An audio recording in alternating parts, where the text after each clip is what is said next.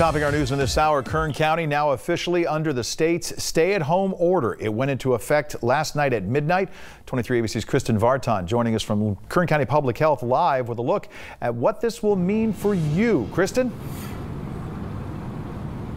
On Thursday, Governor Gavin Newsom announced that if certain regions in California fell below the ICU capacity of 15%, they would have to go into a regional stay-at-home order. Now, the San Joaquin Valley, which includes Kern, has gone under that threshold, which means that we are now in a 3-week stay-at-home order. So what does this mean for public operations like hair salons, barbershops, museums, movie theaters, playgrounds, and dining? Indoor and outdoor are ceasing to operate during the shutdown.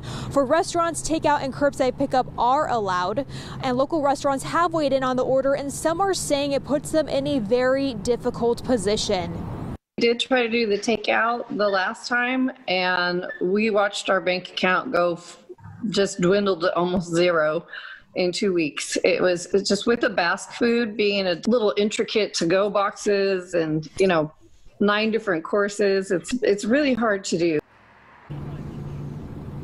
Private gatherings of any size or kind are also not allowed, and mask wearing and physical distancing in public is required, and worship services may only take place outdoors.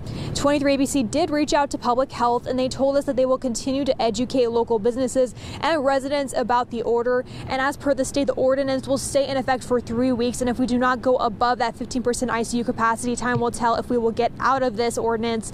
Live with Public Health, Kristin Vartan, 23 ABC News, connecting you.